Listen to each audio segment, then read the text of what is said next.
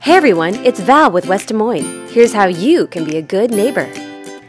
If you have dead, diseased, insect-ridden, or structurally unsound trees that pose a risk to the public or your neighbor, you should remove them before someone is injured. Also, if your neighbor's tree branches are over your property, you are allowed to trim these back to your property line. For more information about city codes, go to the West Des Moines website, where you can watch more videos and download the See, Click, Fix app to report a problem. Thank you for being a good neighbor and improving our community.